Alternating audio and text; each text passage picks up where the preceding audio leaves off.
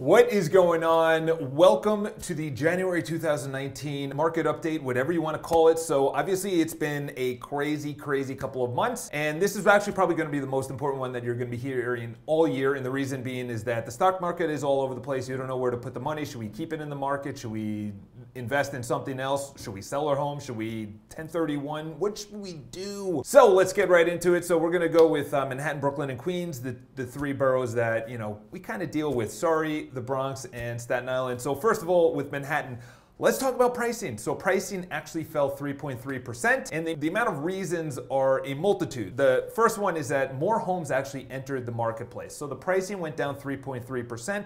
The amount of homes that entered the marketplace is 1,400.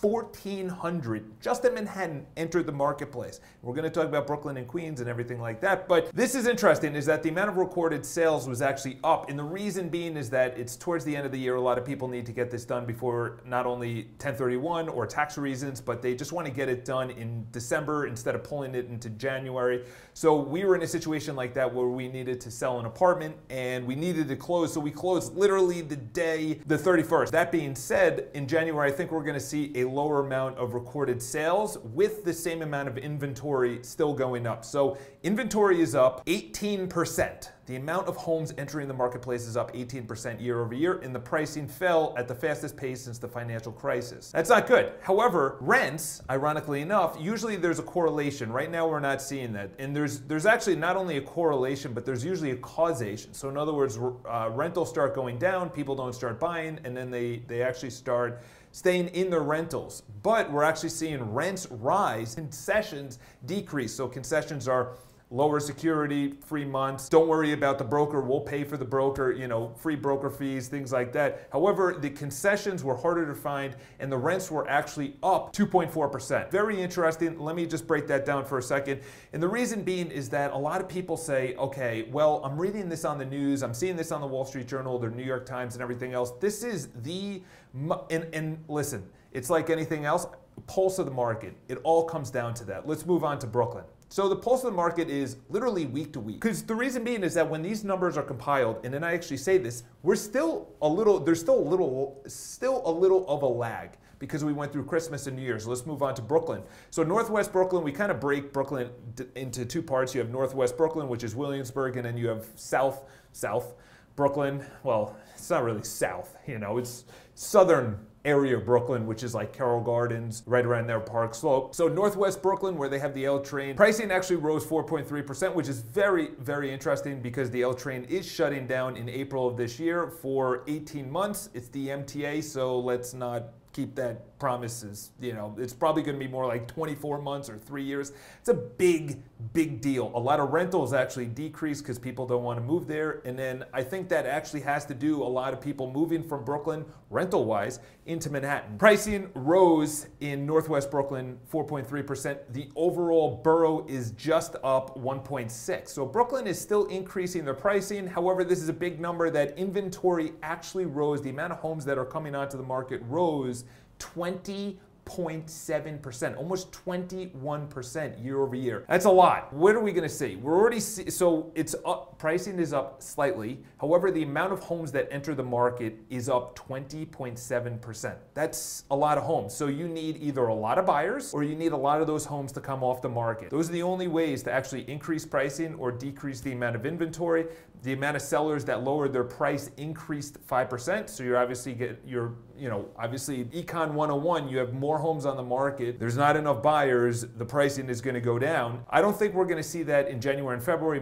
We might start seeing that in March and April. Northwest Brooklyn, the rents, as I talked about with the L train, the rents actually went down. Concessions were harder to find. So overall, rents, for whatever reason, you know, I think there's a lot of jobs to be had in New York City. I think a lot of people are actually moving back to the city. I know myself is that a lot of people, especially in the older range of, say, my kids are out of school or they're going to college, or, you know, I want to move back to the city or get a second home. I think there's a lot more people that are actually doing that. There's a trend moving back to the city from the suburbs, which is very interesting. Never has that been really the case, you know, in my parents' are a portion of that. So Queens, let's go into that. Pricing rose 5%, which is a lot. Sales in Northwest Queens actually increased a lot, 23%, which is a significant number.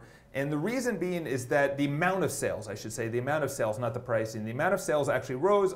I don't think it, some people say it's because of Amazon's HQ2 announcement. I don't think it's because of that. I think just because the amount of homes that actually enter the marketplace was not as significant in Queens. In other words, the amount of inventory that enter the marketplace in Manhattan and in Brooklyn essentially lowered the prices there, but not in Queens. Moving on is that, again, rents, they rose slightly, 1.8%. The amount of concessions offered to renters dropped significantly. Overall, you're seeing a very different marketplace between three of the boroughs, okay? For about 5 years, they were pretty consistent. In other words, rents were going up, pricing was going up, the amount of inventory coming on the market was kind of steady. Now we're seeing a lot of homes come on the market, which is very interesting because for a couple of months now, we've been talking about pricing has either stagnated or skidded in a couple of the boroughs. So it's very interesting that a lot of the sellers are choosing to sell now. Maybe they're saying, I would rather sell now than in a couple of months when we might see a worse marketplace. Personally, this is the way that I see it, is that we're in a normal market.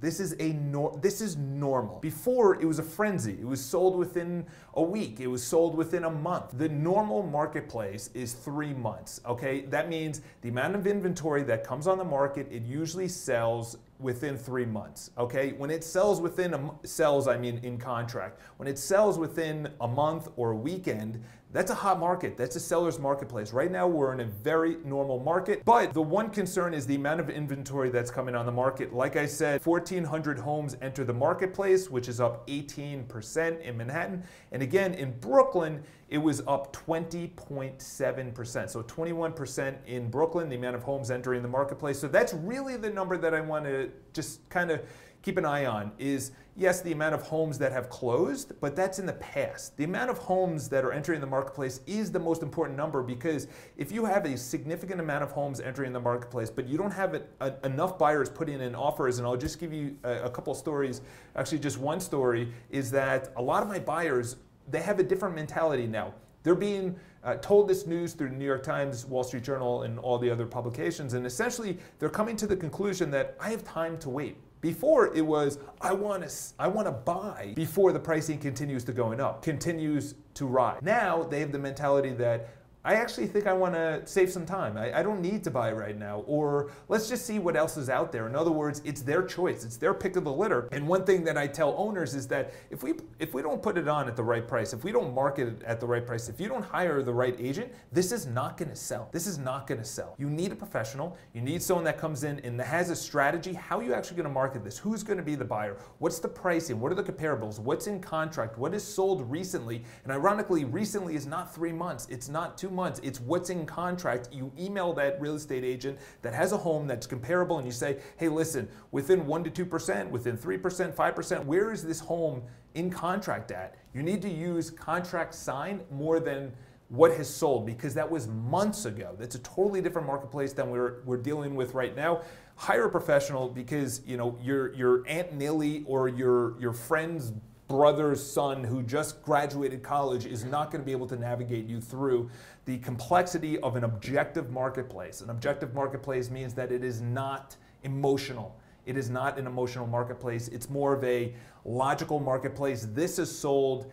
This is what I think the home is worth, including any renovations or things that you have to actually put into the home. So hope this helps a little bit. Enjoy the January marketplace. It's gonna be fun and interesting. I'm excited. This essentially makes the job really valuable to my buyers, my sellers, my clients, and everything else. If you guys have any questions, shoot me an email, charles@botenston.com. Have an amazing day. Subscribe to the video. And again, if you guys have any questions in regards to topics you want me to cover, email me. Have an amazing day. Talk to you guys soon.